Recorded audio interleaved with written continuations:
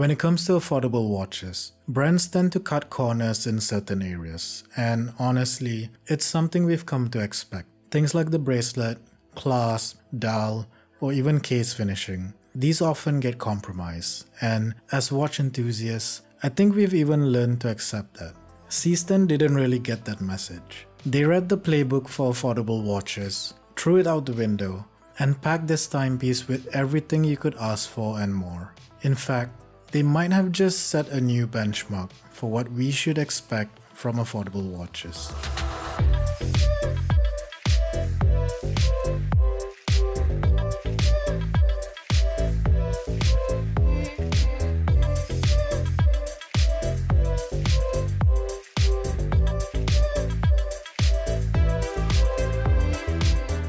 You can get the Seestern S434 for around $200 on the Seestern website. If you're in Europe, here's a little tip.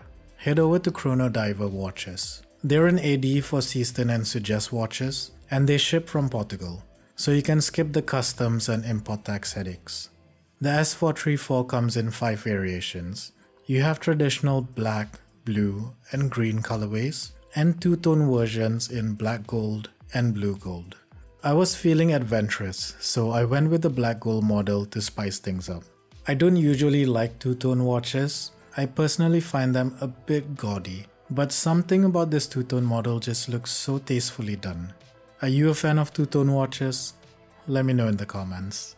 The Seestern is based on the classic skin diver aesthetic that's been used by many brands since the 1960s. Some of the most popular models around today are the Wolbrook Diver and the $9,000 Glashutte Original SeaQ. Like those watches, this Seestern has a sleek and comfortable case profile. There's a good balance on the wrist, and the compact lug-to-lug makes it suitable for most wrist sizes. The case finishing is excellent. The brushing is fine and consistent, and I love how they brush the sides of the case too. There's also a sharply polished bevel that runs down the lugs to give the case a subtle visual flair. The edges and corners of the case feel very smooth to the touch. There are no sharp edges anywhere, and this really helps add to the overall comfort. The screw-down crown is gold-plated, and it has a lightly engraved S. Spoiler alert, this is the only thing I don't like about this watch. The crown is absolutely tiny. It doesn't look proportionate to the watch, and it's not the easiest to operate either. The action is actually quite smooth, but it's just so hard to get a good grip because of the small size. Like the crown, the coinage bezel is also plated in a gold tone. The bezel insert is made from a shiny ceramic, and the engraved dive time markings are crisp and clean. If you've watched some of my other reviews, you probably know by now that I prefer matte inserts.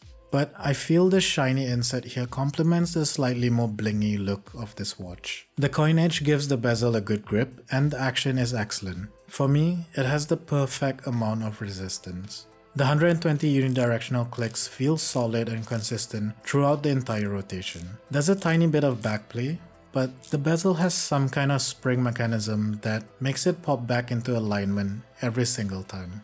The crystal is a nice sapphire that has a very slight dome. It's a double dome, so you won't see any distortion from acute angles. The clarity of the crystal isn't class leading, but it's better than most watches I've handled at this price point.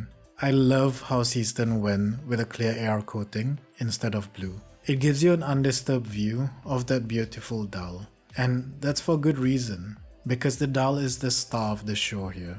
Every single element on it looks incredible. The dial itself is a dark black with a very subtle sunburst that only shows up in certain lighting. There's minimal dial print, but all the printing on here is crisp and clean. You'll only see the Seestern logo at the top, and the water resistance rating and automatic text at the bottom. There's also a bevel date cutout at 3 o'clock with a printed date frame. The applied indices are raised and 3-dimensional, and that gives the dial a lot of depth. They look much more expensive than they are, and the finishing holds up really well under macro. I couldn't find any noticeable flaws or blemishes.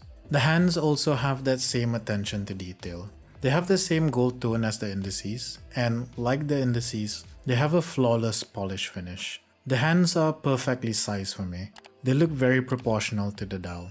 These hands and indices would look at home on a watch that costs 10 times the price of this. And I'm not even exaggerating. It's hard for me to get the quality across on video, but they really look that good. Seestern definitely hit it out of the park with this execution. The blue lume on this watch is very cool. Seestern went with a healthy application of BGW9 on the dial and bezel. It's evenly applied and it glows like a torch. I've been really impressed by the lume of the Suggest and Seestern watches I've had. Based on what I've seen, they're probably the new lume kings of Chinese watches at the moment. As you probably guess, you'll find the Seiko NH35 movement powering this watch. This movement is bulletproof, and it'll probably last you decades with proper maintenance. It's not the most beautiful movement to look at, so I'd personally prefer a closed case back to shave a couple of millimeters from the height, but that's a minor complaint. I realize it can be magical to see the inner workings of the movement, especially for someone who's just getting into mechanical watches. The steel bracelet tapers from 20mm at the lugs to 16mm at the clasp. It's a 3-link construction with screwed links and buttery smooth articulation. The whole bracelet just feels very solid and comfortable on the wrist. The end link integration looks really refined. There's absolutely no gap or play here. The middle clasp is brushed with polished bevels and the Seestern logo. It feels sturdy and the push-release mechanism feels very smooth to actuate. The on-the-fly adjustment makes it easy to resize the bracelet throughout the day, and that's something I've really come to appreciate this summer. It's not the smoothest system I've tried, but it works. Fair warning, it's going to be very hard for you to go back to regular clasp once you've tried something like this. I'm spoiled, and I think you should be too. You really need to experience one of these clasps. So, what do I think about the Seestern S434?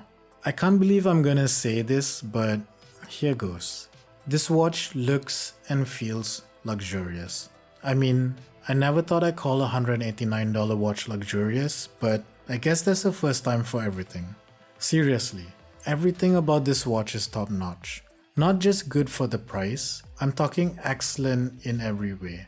It looks incredible, and the attention to detail is off the charts. The fit and finish, the lume, the dial, the bracelet, everything is done to perfection. I don't think there's a watch that even comes close to this quality at this price point.